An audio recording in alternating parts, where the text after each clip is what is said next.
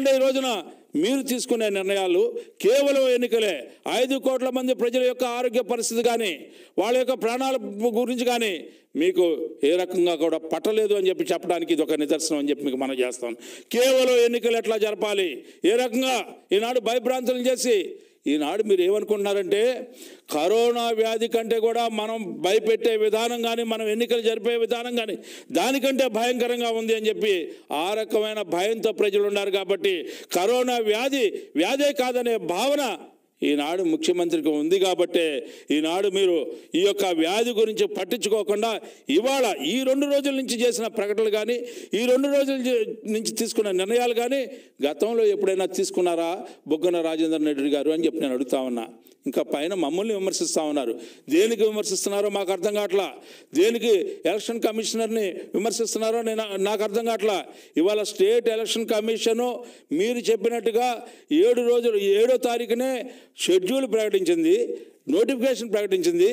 ఎప్పుడైనా గతంలో ఉందా అని చెప్పి నేను అడుగుతా ఉన్నా. ఈనాడు draft notification objections call for చేయాల్సిన పరిస్థితి ఉంటే అది కూడా లేకుండా సైమల్టేనియస్గా ప్రకటించిన సిచ్యువేషన్ ఈ రాష్ట్రంలో మేము మొట్టమొదటిసారిగా చూసాం. ఎన్నికల ప్రక్రియ ఆ రకంగా ఉండకూడదని కూడా మేము చెప్పాం.